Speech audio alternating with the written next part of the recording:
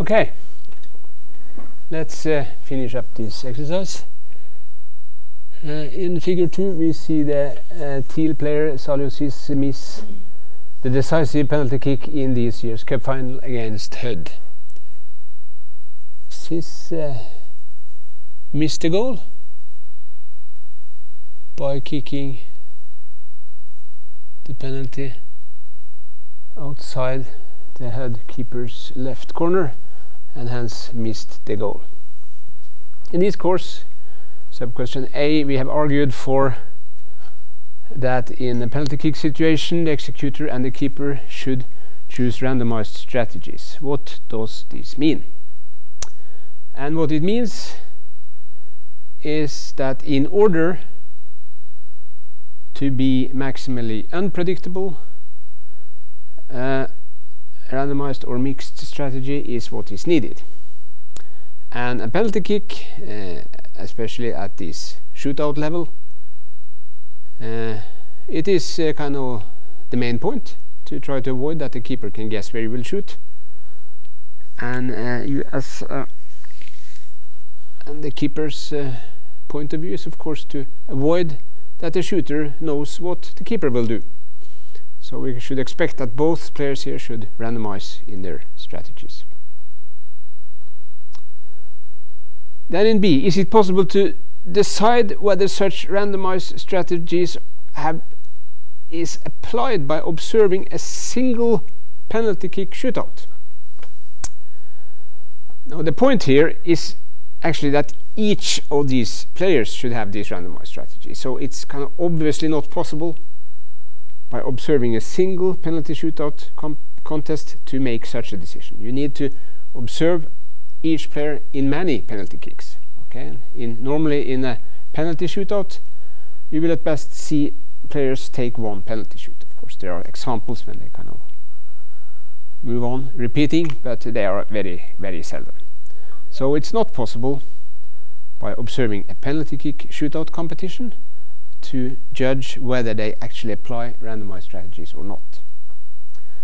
Now, I haven't discussed how we can check these. Okay, in order to do that, you need to perform some statistical tests. Okay, and I don't think we need to spend time on that. Okay, there is some methods to try to check whether numbers are random or not. Okay.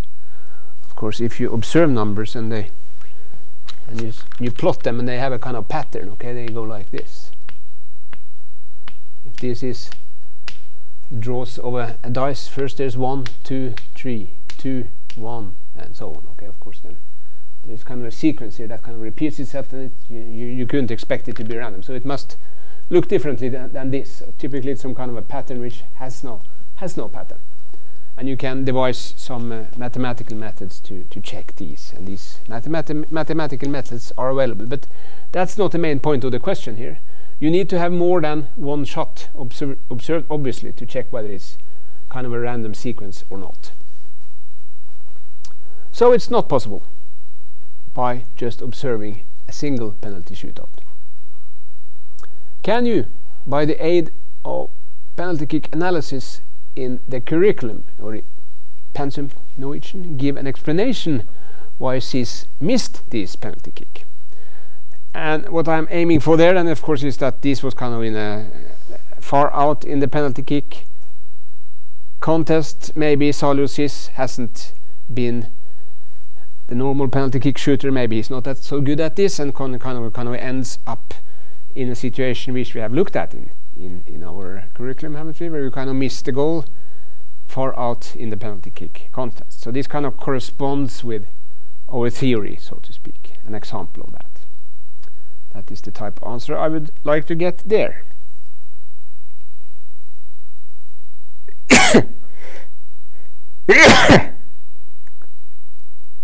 Okay, that seemed to be the last question.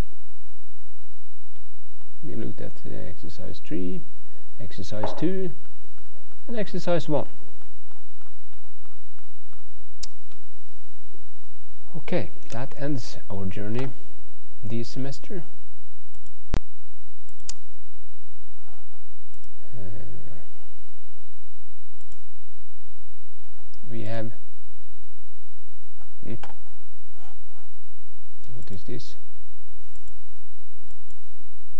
Interesting. Maybe we can go out and go in again. Maybe that will help.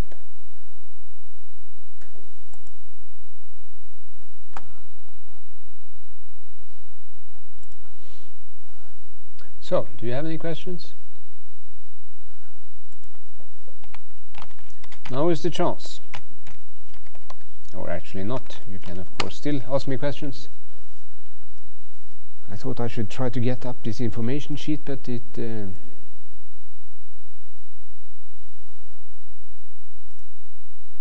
seemed to be difficult. Ah, there it came.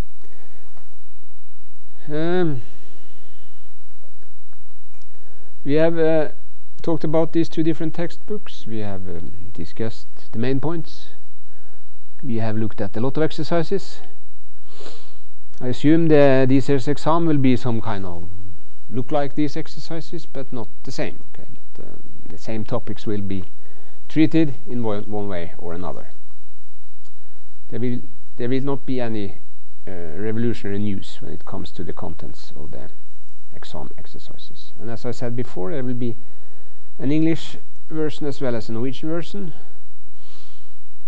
I normally try to grade these exams as fast as possible, so the exam is early December, isn't it?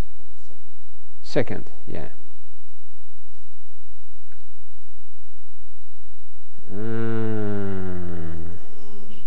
No, it's 18th. There will be a guest lecture then on the 24th, and the exam is here. So the exam is exactly 2 weeks from now then. Hopefully I'm able to make the grades finished by this week. So that's how it works. My office 241, I think that's the correct number. If it's not, then it's at the far east, southeast in this end, at the top floor, the floor above this one. My name is on the door, and there is a big or small MFK flag on the door, so it's very easy to find. As well as this nifty gold medal we got on this match against Old, which is also hanging there. So my door is very easy to find.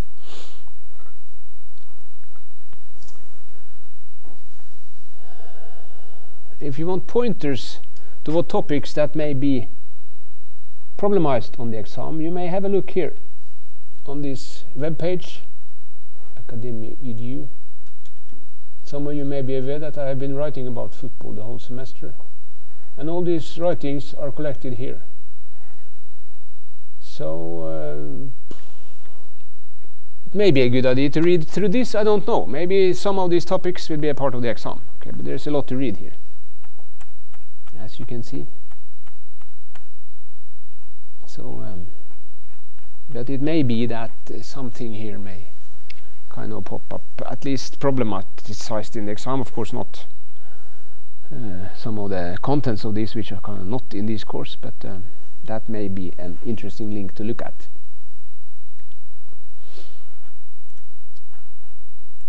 Yeah, I don't think I have anything else to say, unless you have some questions, comments, something you want to discuss in public. If not, of course, you can always visit me in my office and we may discuss some more concrete topics.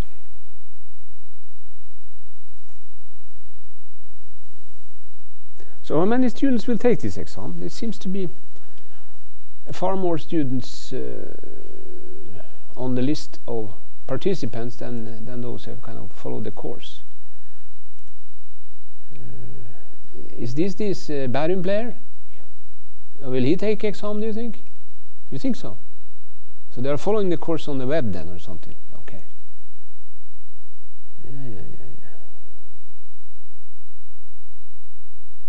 That's you. You're not related to Matti?